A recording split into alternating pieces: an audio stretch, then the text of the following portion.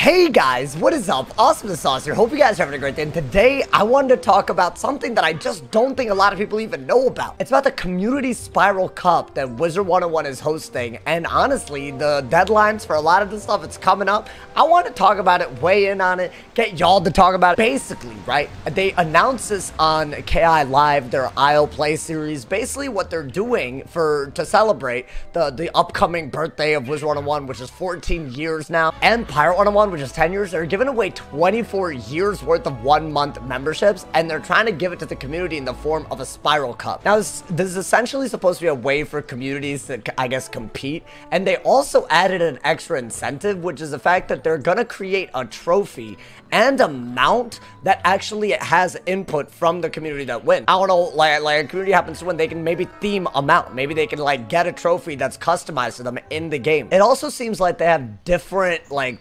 criteria that they're gonna be, like, you know, basing these prizes off of. They seem to be very vague with this, but it seems like there's gonna be a housing challenge, there's gonna be a PvP challenge, which that I'm very excited to see what they're gonna do with that. There's also a speedrunning challenge, and there's also supposed to be an item collection challenge, which I can only assume is like reagents, but I don't know what that's about. Now, each team needs 10 people to join. It could be through a guild, but they also said that it could be through Discord, it could be through just a content creator community like your boy, which I don't know, I might look into this. But I do think this reflects a big shift from KingsIsle in terms of involvement in the community. Like, this is something that I never expected them to do or expected to see. And also, I will give them props for this. It does seem to keep, like, some level of accessibility in mind. If you can assemble a group of any form, right? If you whether it's Discord, whether it's through the game, whether, you know, it's through anything really, if you are able to do that, it seems like there's a place for everyone and every strength. I mean, there's a housing community section, there's a PvP, speedrun. It does seem to be something where creating some sort of well-rounded team could actually help you win a lot of free memberships for your team. Here's a couple of things that I actually really like about this. One,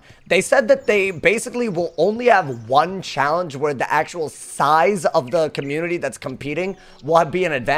I assume that's item collection. Could be wrong on this. I don't know what that has. So, I mean, basically, if you have the minimum, it might not actually be a disadvantage. That's an important thing. And two, it's allowed for people to compete in without membership. It can be totally free. And for each of these challenges, the first place wins 15 1-month memberships. Second place wins 9 1-month memberships. Third gets 7 and fourth gets 5. They're giving away 24 years worth of 1-month membership. I am surprised that we know so much less about this than I feel like they could have already told us. And I also feel like they have not really been pushing this on their socials at all. I feel like a lot of people, if they do know about it, it's because they were watching a random live stream, right? I mean, I feel like they should have done more to, like, I don't know, like, they should have been in the launcher, I think. Unless I'm missing something, I did not see it in the launcher. I also did not really, I've not been seeing them tweet about it, which I feel like is their next biggest platform. I definitely think when they come up with ideas to involve the community and actually, like, incentivize you to engage with a lot of people through the game, I feel like they should do a better job at pushing it. That's just my thing. But on the topic of the actual event, I really hope this does well. There are some things that I'm very critical of, and I do want to air that out on this video. And that's basically why I make this video, because I think they do listen to feedback on stuff like this. One,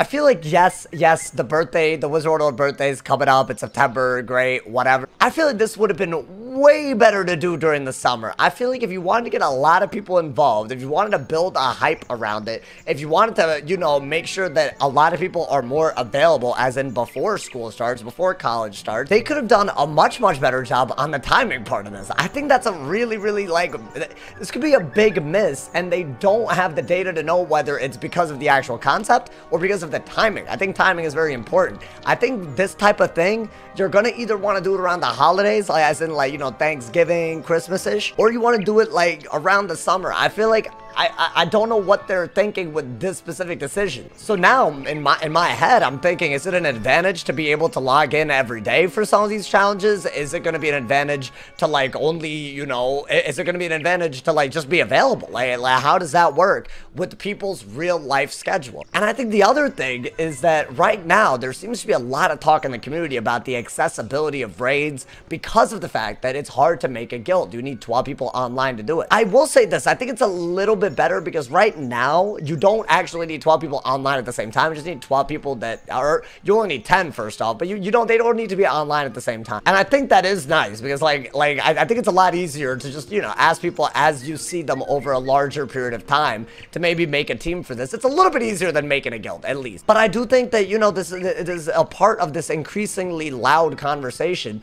Is the game, when it's making all these group activities, you know, consequential, is this game going too far with that? And should there be more done for just individual players? I think that's a very interesting one because I think the social fabric of the game is very important. I feel like that's actually probably what breathes life into the game for me for the most part. So I'm always gonna like events and activities and like, you know, anything really, any features in the game that they're like, yo, like hang out with people, do stuff with them. But at the same time, we're talking about 24 years of 1 month membership. So we're talking about people who've played for a dozen years now. Are events like this leaving people like that out? And I think that's a question with big investments like this that Wiz does. They got to be asking that as well. I will say this. I think there's been a recent shift, and time will tell whether this is going to be effective or not, but I will rate the effort. You feel me? I think there's been a recent shift in their marketing. I've seen a new trailer on their Steam page. I've seen them literally actually make TikToks. I don't know. I haven't really watched them, but they're doing it. And now they're actually hosting events that can involve people that just want an extra thing to do, especially during a time where there aren't normally that many updates in Wiz.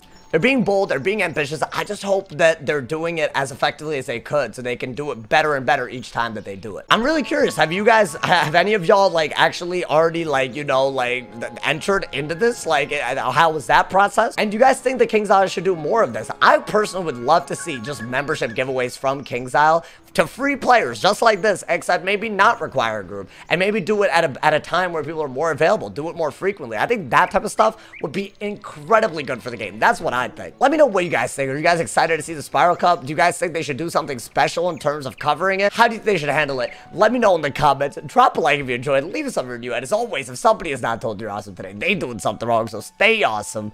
And yeah.